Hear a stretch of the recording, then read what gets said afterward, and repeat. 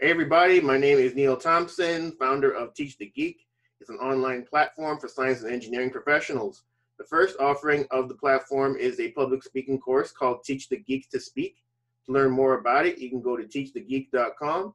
Again, that's teachthegeek.com. Today, my guest is Brittany Dougherty. She's a civil engineer by training, and her background or her discipline that is land development. And she told me that that land development is actually rather rare, so I'm interested to learn more about that. And then she also has passed the PE exam, and I know how difficult that exam is because I did it a few years ago, so I'll ask her about that too. And then we'll get into public speaking, of course, because that's kind of what this whole podcast is about. So welcome to Teach the Geek Interviews, Brittany. Oh, thanks so much for having me, Neil. Wonderful. First question, where did your interest in civil engineering come from? So actually, it started pretty young. I've always loved engineering or science and math, but I was actually really afraid of bridges when I was younger. Anytime we'd have to go on trips, we live in California, so we'd go to San Francisco and have to go over the Bay Bridge, and I was terrified. So I was like, well, when you're afraid of something, if you learn more about it, normally that'll help your fears. So I decided to go into engineering. I wanted to do bridges, and that's kind of how I got started. And then I took my first statics class, and we had to build a small bridge, and I liked the class, but after kind of learning more about it, I decided that wasn't really what I wanted to do with my career, and kind of changed gears while I was in college. But yeah, that's where it all started, was my 12-year-old self that was afraid of bridges. Wow, that's interesting. Yeah. That your fear of bridges is what prompted you to study essentially bridges. I'm afraid of rats. There's no way in hell I'm studying them. Well, I'm definitely afraid of spiders, and there's no way I'm going to learn anything about spiders. I can't even go near them, but it was a little different. But right. Yeah. All right. I'm no longer afraid of bridges, though, after learning. We built this little balsa wood bridge. It was this big, and it held hundreds of pounds, so I was like, okay, well, if this little twig thing can hold up hundreds of pounds, I think this actual steel bridge that was designed by real engineers, will be fine. So it actually did work. Right.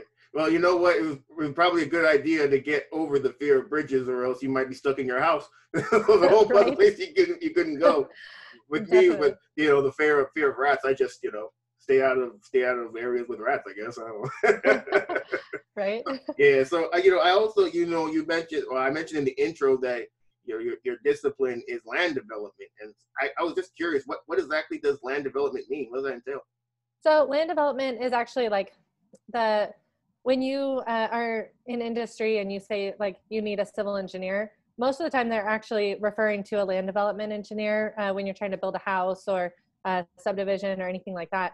So we actually do all the groundwork. So we're slightly different than a geotechnical engineer. They do everything below ground, like the soils and stuff.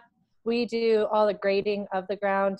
We do pipe layout for all your utilities, water, sewer, storm drain, and then all the grading. So we lay out the houses and subdivisions, and design your driveways and curb and gutter and all that stuff that starts before they actually start building up. Oh, okay. Well, that makes sense. Yeah. So when it comes to land development, is that something that you realized you wanted to do in school, or did you graduate and then kind of fall into land development? So they actually didn't have any courses in land development. They didn't teach it, and most colleges that I know of don't really have a really wide variety of land development courses, and most places don't even offer it as a discipline. You kind of have to choose between water, transportation, geotechnical, structural, and there's one more, or construction. And so it's not even really one of the disciplines. They don't offer it on the PE. So I just graduated. I kind of focused to water after I learned I didn't really want to do structural in college, and I took a lot of water resources classes. And then when I graduated, I just kind of took the first job that would have me. When you're graduated, you're like, I'll just take anyone who's willing to offer me a job. Right. And it was doing development engineering, and I loved it. I loved all the grading, and it's a lot of CAD work, and you get to visit your sites. And so it's a good combination of being in the office at the computer and getting to go out to client meetings and look at your site and kind of see what's going on there. So I really enjoyed the balance of that discipline. So Another thing that I learned just from doing some research on you, you said you actually worked as a drafter while you were in school. How were you able to balance working and going to school? That was definitely difficult. I actually started working my freshman year. I took the first semester and just focused on college. But then the second semester, I had run out of my money that I saved up from working summers and stuff. So I started working at just like a Cabela's. It's called Shields. It's pretty local to here, but it's like a Cabela's Bass Pro Shop sporting goods store. And so I started actually working there, and I was used to it. I took about like 30 credits a semester, 30 units a semester, and worked pretty much the whole time, and then took summer classes to help catch up because I wasn't able to take like a super large course load, but I needed the money. So, you kind of just make it work. And then my sophomore year, I believe I took a drafting class, and I had actually taken drafting all throughout high school. I took 4 years of it in my high school, and I loved it. So when I had to take my class in college, I pretty much knew, most of the basics. I had taken 4 years of it already. And my professor, he was super sarcastic, and that's my personality as well. So I would give him a hard time when he would like do things, and I'm like, oh, that doesn't look very good. You should like fix that, just messing with him. And he's the one who actually recommended me to an engineering company, saying, hey, I have this drafter. She's really great. She's top of my class, and she's super sarcastic. So she's going to fit in great with you guys. And he's the one who recommended me to this company. And I worked there pretty much throughout my college career. And then my senior year, I switched. I got my first job as an engineer. So it was great. I definitely thought it was a struggle balancing my course load and my work. But I think the important thing is finding a company that is supportive, and they're all engineers too. They understand, so during finals and stuff like that, they would give me time off to study and make sure that I do pass my classes. Oh, wow. So when it came to working as a drafter, are you talking working just regular full-time hours? No, I was working between 20 to 30 hours a week, depending on the semester and how many classes I was taking. And then over the summer, I was working full-time hours. But pretty much every summer, I took 2 to 3 summer classes. So the summers were actually busier than the regular semester. Oh, okay. So you'd go to class maybe you go to class during the day, and then you do your drafting job, in the evenings? Is that how it Yeah, works? so based off of my schedule, I would like work maybe like in the morning, and then I'd have like evening classes, or I'd have like morning classes some days, and I'd work in the evenings. And then there was like 1 or 2 days a week that I would actually like go into work at like 7 a.m., work, head to class for a couple hours, and then come back and work till like 6 p.m. So Oh, wow. yeah, it was it was a lot. But I mean, I graduated with very few student loans because of it. I was able to afford some cost of living, and to be able to buy all my books. And so I didn't have to put a ton on loans, which really helped out when you're graduating, and you don't just have that like burden of huge amounts of debt. I still graduated with some, but definitely not the full cost of tuition. Wow. You know what? I did 4 years of engineering school too, and just the idea of working while doing it, it never even crossed my mind. I don't know if I could have done it. I struggled through school. So the fact that you were able to do school and work at the same time, I commend you. Oh, thank you. Yeah, it was not easy. There were definitely times that I wanted to quit. I think every engineer goes through that, whether they're working or not. But there's times, when you're like, this is just too hard. Like, I don't have it in me. And you just have to have the support system around you. I have my now husband that I was dating back then, and he was huge with that, just helping me like work through it and telling me, this isn't permanent. Like, you just have to like take it one day at a time. And that definitely helped. But yeah, I love my job, and I definitely think working as a drafter gave me some great insight and helped me get a great job out of college, because I had already had experience working in an engineering firm and knew what a set of plans are supposed to look like and everything like that. So it definitely helped. Okay. And I also mentioned in the intro that you got your PE, and I know from experience that that's not an easy test. What motivated you to get your PE? So in some fields, like some mechanical engineers and other engineers, PE isn't really necessary. They're able to really work in their discipline without having to get it. Land development, you pretty much need your PE people expect you to get it pretty much after that like 4-year mark. They're expecting you to kind of move on, especially because, you know, at my company, we have the like main engineer, our principal, that stamps most of the plans, but then the other stamping engineers, they'll stamp their own plans. You're able to work on your own projects and stamp your own plans. And so it's just something that it wasn't really like a, should I get it? It was more of a, okay, what do I need to do to start pursuing it? I never really thought of it as an option. And I'm actually 2 months away from getting my actual stamp. So I'm in Nevada, and you're actually able to take your PE before you hit that 4 years of experience, which is really great. But so I've passed my PE, I've done all the paperwork. I'm literally just waiting out the clock for the next 2 months before I can apply for my stamp. Oh, okay. You know, you mentioned other disciplines that are able to work without having a PE, and I'm one of those people. I worked in medical devices, and I don't know of any person that was an engineer in medical devices that had their PE. The only reason I got it was because, you know what, thinking about it, I don't even know why I got it. It made absolutely no sense. I remember reading about it one day online, and I thought, oh, this sounds interesting. I took it as a challenge, really. And Yeah. so I did I did the FE exam, and then I did the PE exam after, and it's just, okay. So now I have a PE, but I do absolutely nothing with it. But as you mentioned, with you, you know, I think I actually knew that too. But in civil engineering, it's more of a requirement than anything. You know, just mentioned to you know, to sign your own plans, and just probably even for promotion and just moving up within a company. I'm sure it's a lot easier to do when you have your PE, right? Oh, definitely. And when you're looking at jobs, you'll either see 2 categories. You see that they're looking for a lower level entry engineer that has their EIT, their engineer in training. So you have to pass your FE before you graduate for that.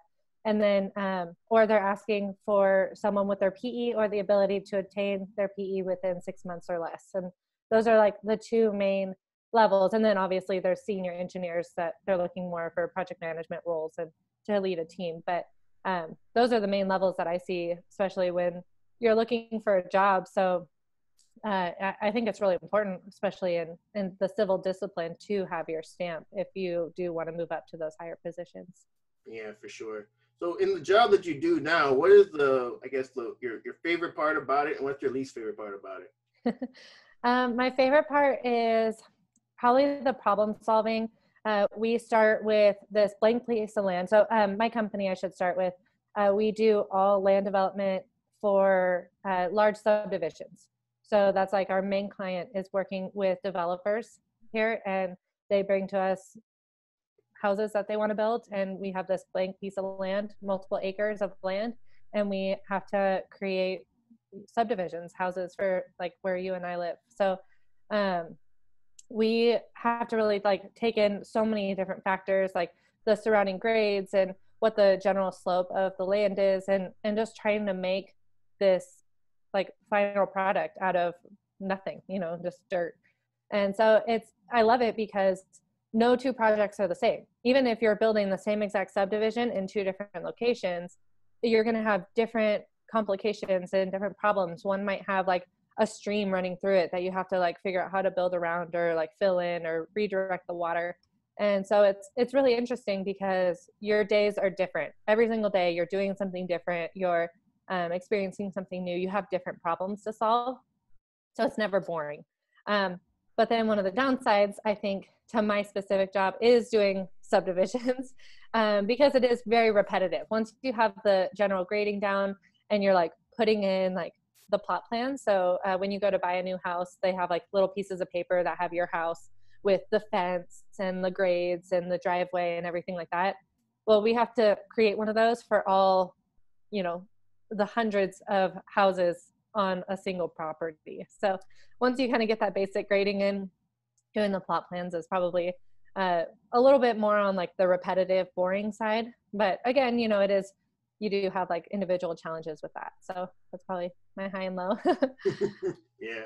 And, I also found out that I definitely found out that you have a podcast. What's your podcast about? So my podcast actually isn't related to engineering at all. I have a podcast on 2 of them, actually, one on pregnancy and one on parenting. So they're called the Growing Our Family podcast. And I really focus on providing evidence-based information to parents so they can make their own decisions. I'm very analytical. I'm super into like research and doing all that. So when I first got pregnant with my son, I didn't really know anything about pregnancy or parenting like most parents. You know, I had never really been around kids. So I just kind of took to the internet, and I found so much conflicting information on there. And it's really confusing because, you know, it's like one place is telling you this, and then another website is like telling you something completely different. And you're like, well, who do I listen to? So I started like doing research, and I found very reputable sites, you know, like the American Academy of Pediatrics and like other, you know, societies like that. And I just started doing my research from there. And I'm like, I'm spending hours doing all this research. I should share it with other parents. You know, I've already done all the work. Why not just create a podcast so I can help other people out? So kind of where it started, and I love it. I love talking about kids and babies and parenting and interviewing other professionals in the field. It's a really great experience. Wow. Yeah, you're definitely right. Pregnancy and parenting have absolutely nothing to do with engineering. I know nothing about either. Well, I didn't either before I got pregnant. So right. Yeah. Yeah. Oh, you know what? But I think what you're doing is typical of an engineer, I would think, is trying to find, you know, data and just, you know, just facts about, you know, child rearing. That was smart, because I don't know. I think I read somewhere, just like you said, there's a lot of conflicting information out there. I think I read somewhere that, you know, if a baby's crying, you know, you'll have two schools of thought. There's the one where you're supposed to pick it up when it's crying, and then there's the other school of thought where you let it like soothe itself, so you just let it like leave it, or leave the kid there. So I'm out of curiosity, which is the correct course of action? Like most things with parenting, I think it totally depends on the situation. We've done both as parents. You know, if your kid is happy and they're crying because they are just having like a temper tantrum and they want like a cookie, and you're like, no, sorry, like you don't get that right now. You have to eat your dinner first. And they like start to have a full-on fit. Sometimes you do just let them cry and you get their emotions out. You know, they're humans just like us. They're just tiny humans that can't really express themselves. So I think it definitely depends. But if they're crying because they're hungry or they need a diaper change or something like that, then absolutely like go right to them, pick them up. So it definitely depends on the situation. And that's the confusing part that is hard for a lot of analytical people, is there is no right answer. You know, it's like English. Like that's how I define it. Math and science is very straightforward. You have X and Y, and you like put it into an equation and you have a solution, versus parenting and other things like, you know, like English, to me, it's like there's multiple right answers and you have to figure out which one is best for your specific situation. Yeah, I remember when I was in high school, English was probably one of my least favorite subjects, because basically had to, especially I remember my senior year, and this still, even thinking about it, kind of annoys me. So we had a teacher, and I was doing really well in the class, and then he left for some reason. I think he got sick, and so we had a substitute, and this guy was a complete jerk. I couldn't get a good grade in this guy's class, and I just remember thinking, this guy's only here a few months. This is my last year of high school. I'm trying to get good grades to, you know, go apply to college and stuff. And I was like, I'm just trying to give this guy the answer he wants to hear, but I often was wrong. Whatever I said was what he wanted to hear, what he wanted to read. I was like, damn, man. I was like, this engineering thing, I think it has to work out. This whole English thing, I don't know, man. Yeah, definitely. I totally agree. Yeah, so, you know, so now we're going to move on to, I guess, the public speaking portion of the interview. The main reason I started this whole podcast is because I struggled with public speaking, and I had to do it every month in front of management, and I was terrible at it at first, but I saw the benefit of getting better at it over time. You know, being able to take, you know, technical information that engineers have and distilling it in such a way that non-technical people will actually listen to and understand is an art, really. I mean, it's not all that easy.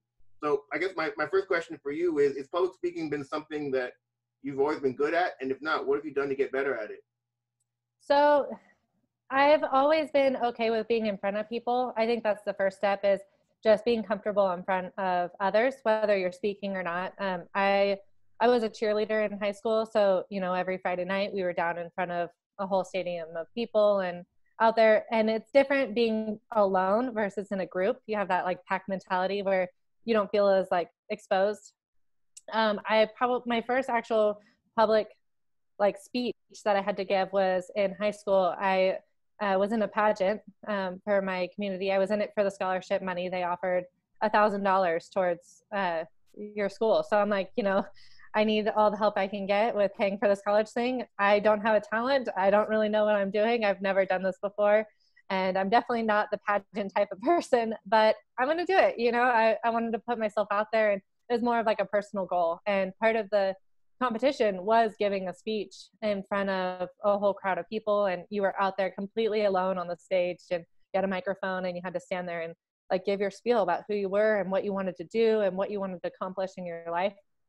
And it was difficult. It was so hard being out there, very nerve-wracking.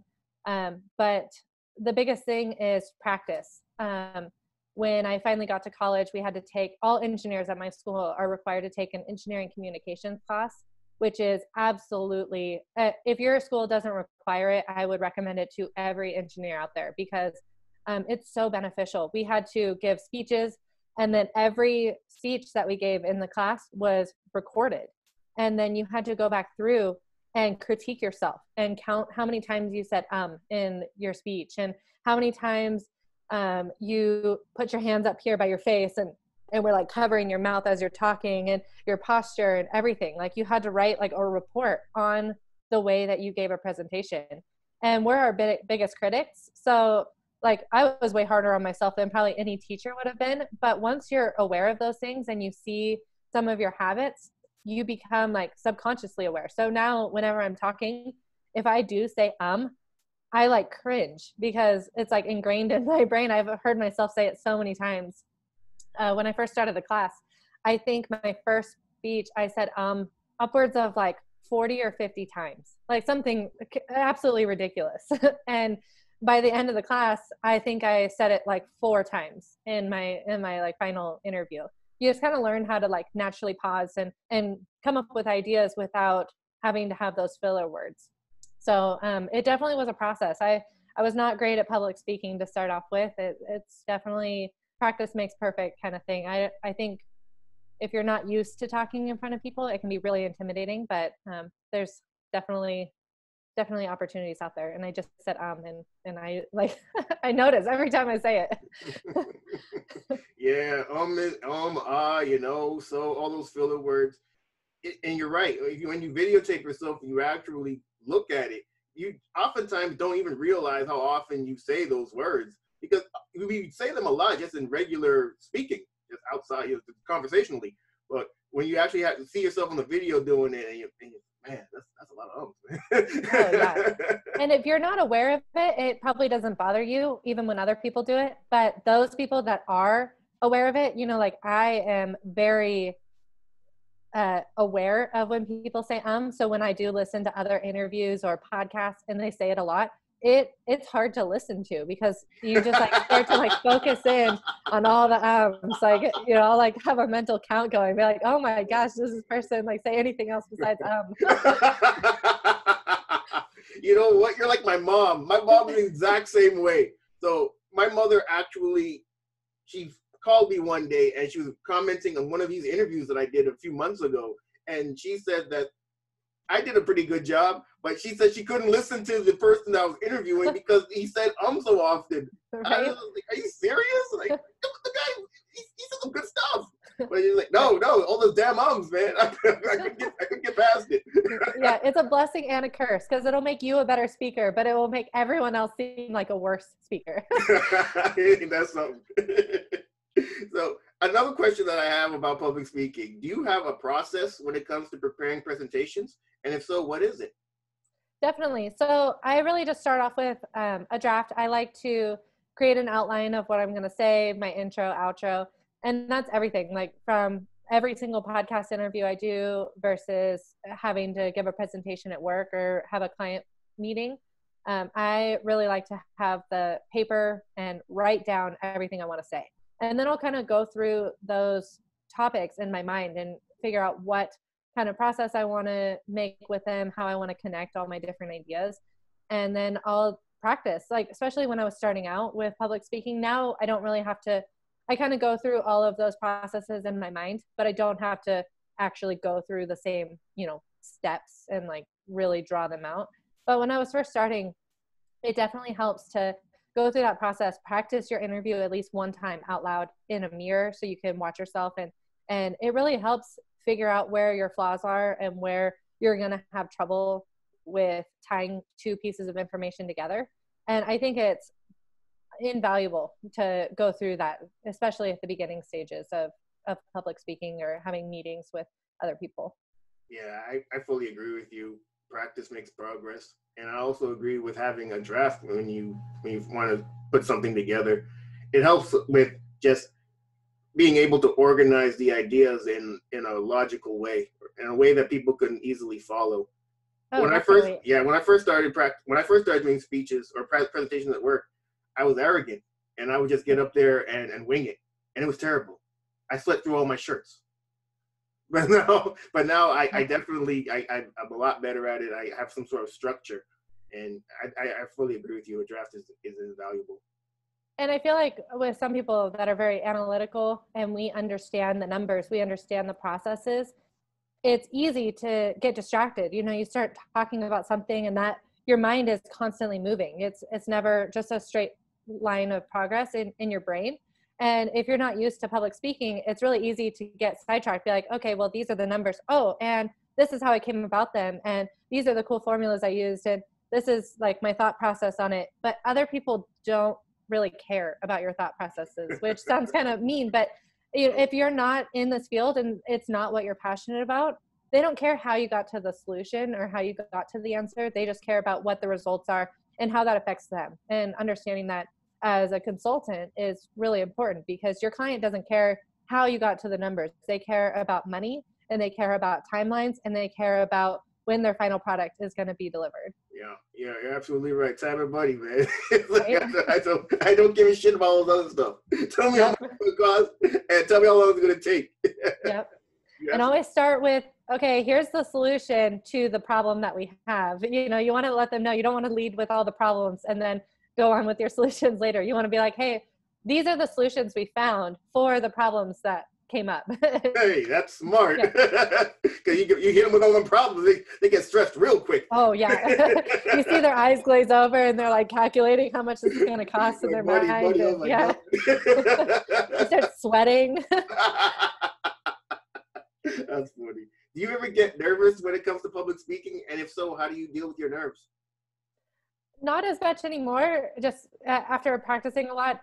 I think also it depends on what you're talking about. When you don't really know what you're talking about or you're not very experienced in it, it can be extremely nerve-wracking for anyone. So I think the biggest tip is just to really dive in deep to what you're going to talk about. Don't just cover what you plan to talk about, because people will start asking questions, and then having to answer those questions is, I feel like, just as big of a part of your interview or your speech as what you plan to say, because if someone asks you a question can you explain that a little further, or, a specific question, especially analytical, being able to respond to those efficiently and quickly is just as important as your original speech. Yeah, so Oh, please go ahead. Oh, I was just going to say, yeah. So preparing, not just what you're going to say, but really kind of think about what people could ask questions, or even Google, what are some common questions for this, and looking through other threads and figuring out what your response would be beforehand. You know what? That's excellent advice, being able to anticipate questions. And I'm sure by doing that, it certainly would help to minimize those nerves. And I'm a big fan of I don't know, I'm the one that came up with this. I like to think I did, but probably not. I'm a big proponent of believing that being nervous before a presentation is normal. And it's normal because what's the best way to say this? It shows that you actually care about what you're talking about. Oh, yeah. You care. It shows through. Yeah, for sure. And, and I think that's really important when it comes to public speaking. I remember when I was in high school, and when I was in English class, actually, and we had to do debates where it was a pro and con side. You were assigned to a side and you had to argue that side. I was terrible at it, because if I didn't actually believe what I was talking about, I wasn't able to convince anybody that they should believe what I was saying.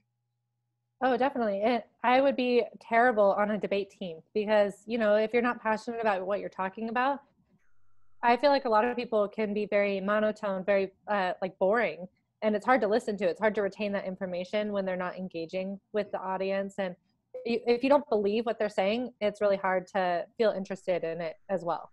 Absolutely. Is there anything else that you'd like to talk about that, things that you want the people listening to know about, things you're working on?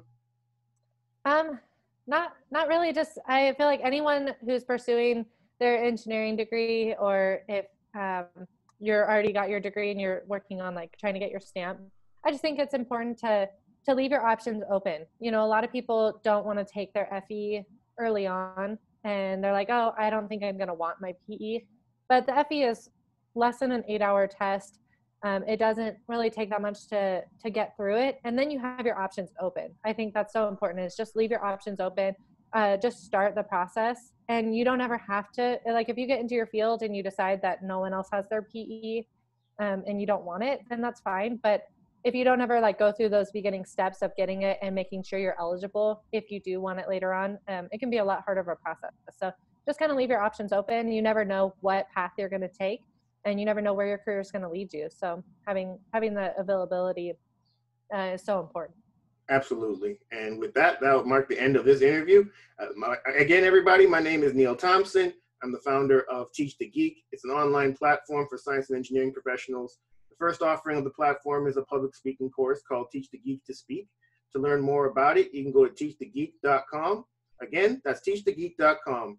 Take it easy, everybody. Have a great day. Thanks, Brittany. Oh, thanks, Neil.